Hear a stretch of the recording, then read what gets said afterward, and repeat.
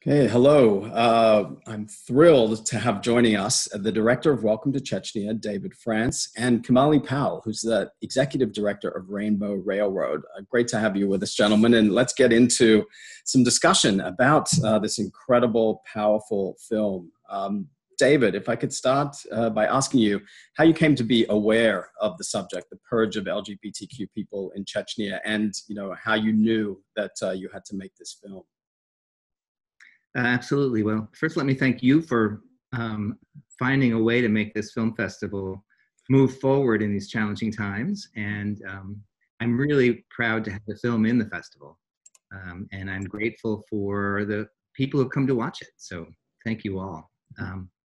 I first read about the disaster that's going on still in Chechnya in the south of Russia in early 2017, when the news broke first in a Russian national newspaper, and then headlines went around the globe that this awful campaign was being conducted against the LGBTQ community there, which was described by the leader of Chechnya as a cleansing campaign, an effort to rout out queer people in the Republic of Chechnya for elimination. It was just a horror like I never had imagined could take foot again. I mean, not since Hitler have gay people been rounded up in this systematic top-down way for extermination. So it was an incredible crime against humanity that found some political leaders around the globe denouncing it and calling for investigations, etc. But that cry didn't last very long. So I thought, well, the problem had been resolved. I mean, I unlike Kamali and the activists who are doing the work, I relied on the news media, and it lulled me into complacency. And then in that summer, I read another article, one in the New Yorker by the journalist Masha Gessen, about the extensive work that activists had pulled together in the shadows in Russia to literally rescue people and work with their colleagues around the world, like Kamali, and especially Kamali, to find ways to get them safely out of Russia, where they were being hunted, to parts of the world where they would be safer. And after reading the piece, I called Masha, the journalist, and said, we really have to tell this story in as many platforms and as many ways as we can. And she agreed to join me in making this film. So I began immediately. I started recording in late July of 2017 for 18 months. Kamali, tell us a little bit about the work that Rainbow Railroad does and the organization's involvement in the film, if you would. Sure, and thanks for having me as well. Our involvement and awareness of this scenario is similar around hearing the story of Noblesa Gazeta, really a crucial Russian newspaper who was bravely reporting the information on the front lines.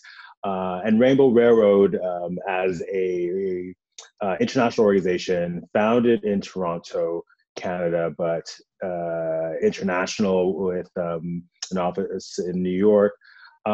We had, by that, our focus was to help LGBTQI plus persons find safety, usually in another country like the West, where they can be free of persecution and live their authentic selves. And up until that point, we were largely doing work outside of the Caribbean and other disparate countries, but on a one-to-one basis.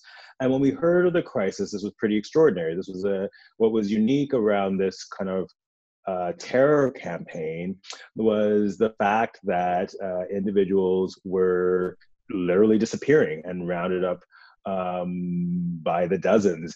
And myself, alongside other organizations like Human Rights Watch, were just on a fact-finding mission. It was an interesting period in journalism because Masha Gessen's piece really was a seminal report that came later. But in the first instance, at the beginning, there was really a lot of speculation. The first report from Russia was really crucial, but then terms like a concentration camp were being thrown around. Not that it wasn't a terror campaign, but we didn't have accuracy as to what was actually happening. And it was a fact finding with the support of Human Rights Watch and others, which led us to the crucial piece of the Russian LGBT network.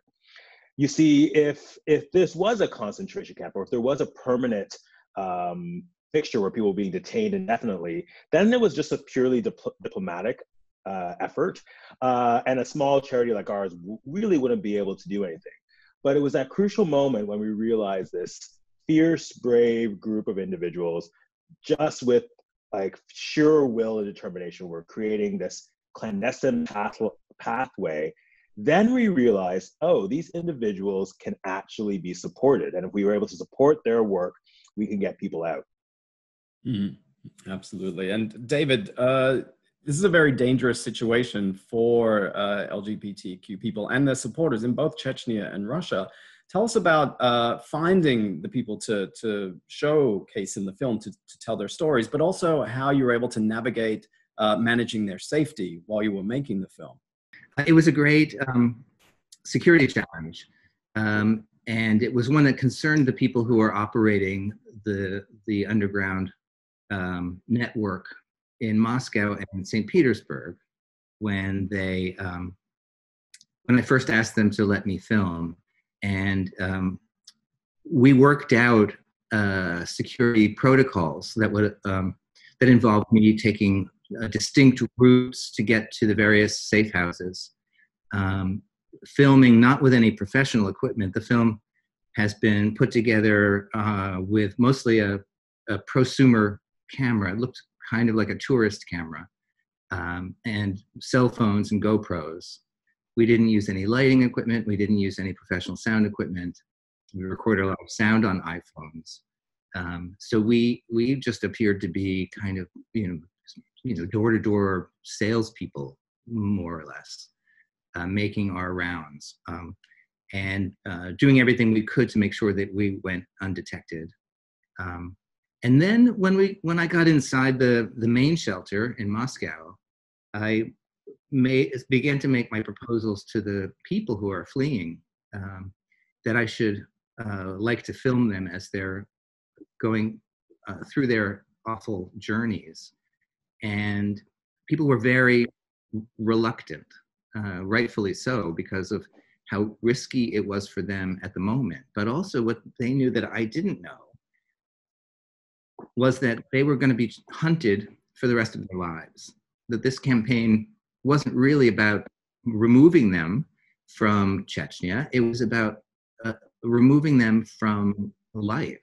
And wherever they went, they would be in danger. As long as anybody in Chechnya believed that they were still alive, their risks were only slightly diminished. Even in Toronto, even in Paris, even in places where you would hope that they would be out of reach, and that infrastructure in society was strong enough to be able to protect them.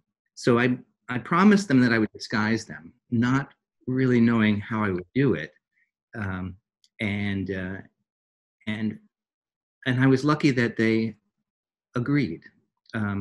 People had filmed the inside the shelter before. News cameras had been in, but people only would give interviews in shadows or while wearing hoodies or in some other way to make sure that their faces were not exposed. And I had asked them to actually let me see their face because I wanted to experience the journey with them, by knowing what that journey meant to them. And they luckily agreed to do it. There are many people in the shelters that are not on the screen because they didn't feel the confidence, and they were just too frightened. And so I promised not to shoot them at all. And then we had to mount a security campaign around the footage to make sure that the footage which could give away so much, which could cost lives, both never fell into the wrong hands, but also was encrypted to such a degree that even if it did, it would not endanger anybody. So we built a system for encrypting the footage, for getting it out of the country immediately, usually the day we shot it, immediately, overwriting all the cards that are in the cameras to make sure that even if we lost them, you know, that they couldn't be restored. And then we built an edit room that was air-gapped so that the footage never touched a computer that had ever touched the internet. We never moved footage around in the traditional ways. We did not network our edit suite. And we brought in all sorts of securities and alarm systems and the like to protect what was there as well.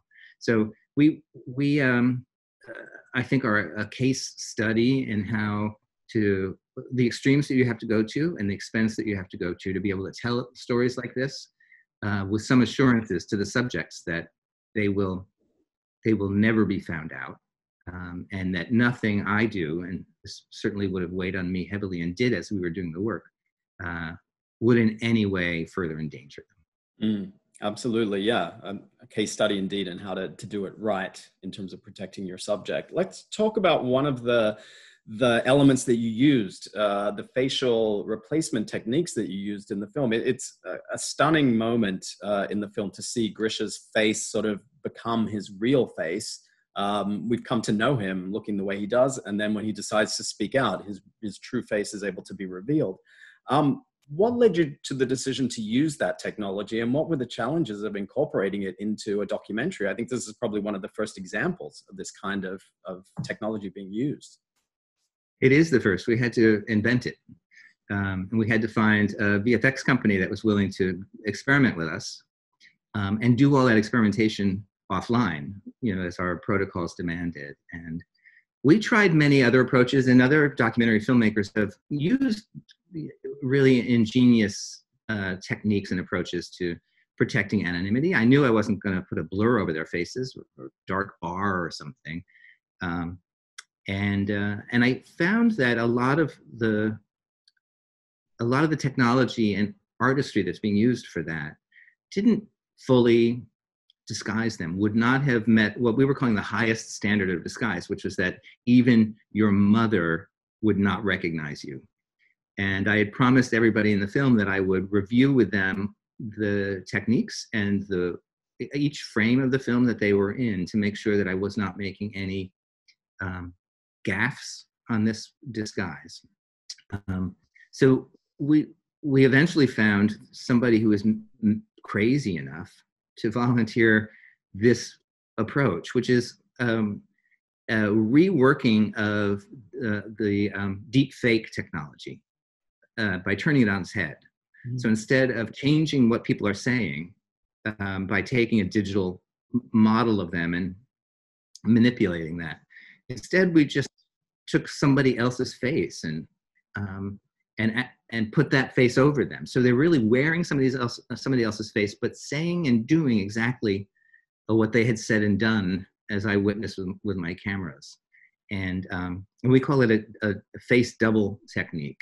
And in order to do that, I went to other activists.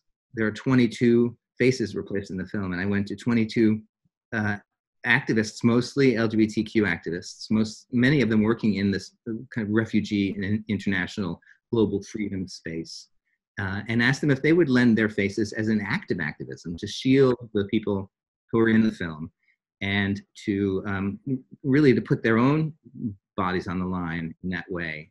And I was grateful that so many agreed to do it. And I think the result allows, in a way that I think has not ever been accomplished before, people whose lives have been pushed to the shadows to speak again, to reclaim their voice, to reclaim their stories, to own their histories and share their histories without endangering them in any way.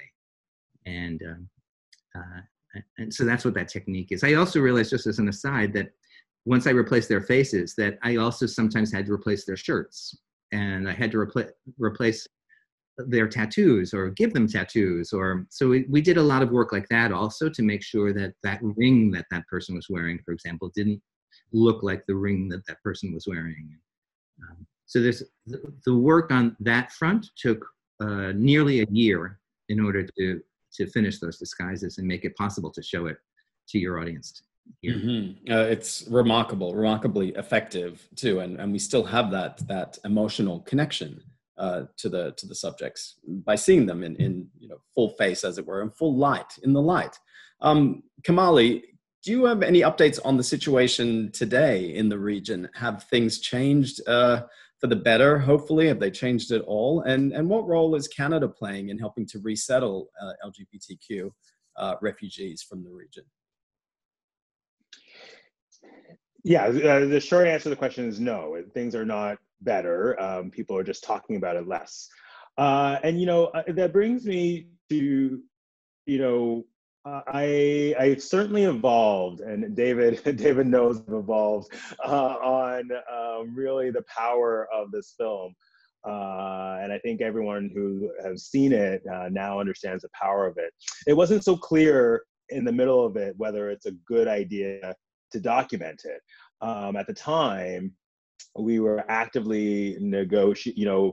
Our role was to first do a on-the-ground needs assessment, understanding the first tranche of individuals that were affected, gaining the trust of the Canadian government, who stepped up first, and others who also stepped up.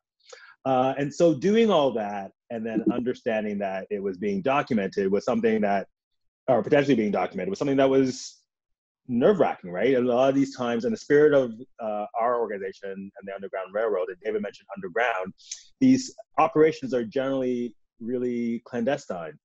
But I think what the heroes in the film and rightfully recognize that, and to get to your question, there has to be some degree of accountability, and there has to be some archival and witness to what's happened, because it's been 3 years since that original purge. But what we hope David's film will do is re-galvanize the conversation. But it's been allowed to flatline since then. And really, that's where the danger lies. It's that we know that these things happen in waves, and they tend to happen with impunity when no one's watching.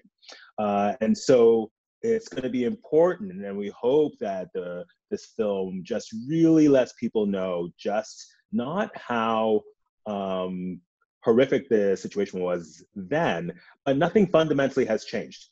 Kadyrov has not, and his minions have not been punished in any meaningful way. Putin's still protecting them, and governments have failed to act, and there's been actually a lot of enablers. And so I'm proud that Canada took a leadership role in accepting the first tranche of individuals. We've since worked with other countries to help, and the Russian LGBT network doing the lead on negotiating those other relationships. David's point is crystal clear at the end that unfortunately the United States did not accept individuals. And so in Canada, what we are doing is to ensure those who have been here had a path to resettlement, but also continuously alerting the Canadian government and others when there's spikes in these crackdowns in the future. Mm-hmm. And I guess a time like now, this global pandemic we're in provides a lot of cover for authoritarian governments to get away with all kinds of things that we don't have time to focus on or we're not hearing about. So it's a particular. Yeah, if I can speak specifically to that, in the wake of COVID right now, depending on when viewers listen to this, it's important to note that David's film should be, of course, specific in understanding Chechnya, but it's also universal. As we speak, right now, 19 individuals just got released from detention in Uganda after 2 months, and under the guise of breaking shelter-in-place orders in Uganda. So they used COVID-19 as a cover to arrest individuals, screamed at them for being members of the LGBTQI community, and then detained them. And I can just assure you, if that's happening in Uganda, that's happening in Chechnya right now. That deep underground, that individuals, especially one of the frightening things about COVID in relation to LGBTQI rights is that as society, we've already said we're willing to give up some freedoms in order to protect ourselves. And that people, especially folks like Kadyrov, are going to use that to abuse that power to affect members most vulnerable. Yeah, it's a very, very slippery slope. I mean, as we wrap up, I wanted to ask, what's been the response to the film, David, and have any of the participants had a chance to see it? What's their feedback been, if they have? Good question. You know, we premiered the film at Sundance earlier this year, in a different era altogether, and we were able to all convene there together, and that was really lovely. Grisha came, so did Olga from the Moscow Community Center, and Davida Steve from the Russian LGBT network. And we were able to really present them as heroes to the audience. And the audience just gave them such love. It was just amazing. We traveled from there to Berlin, and we had a similar reunion. And Grisha was able to bring his mother and his family there, and that was really fun to be with them. And they were received by audiences like rock stars. It was just so moving to see. And then we all, went home. We did one other film festival after that, and then we all hit the same wall together.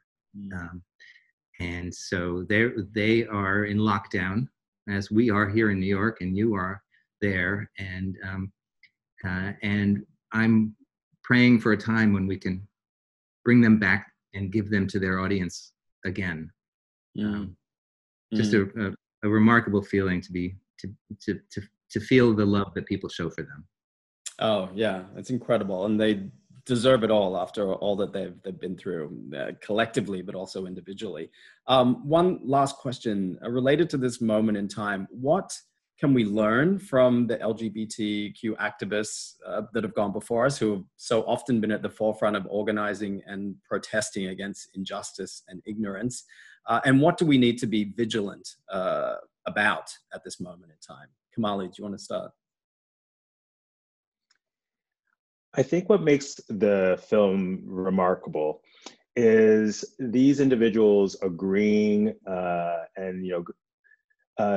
imagine the willingness to expose your face. There's only been 2 Chechens that have gone public who are victims of this accounting, and his willingness to do so, and not just do so, but to launch an investigation, given that the odds are not in his favor, is an incredible testament to the power of what we need to continuously do. We need to hold firm and be vigilant to ensure that the human rights and freedoms of all LGBTQI persons are protected.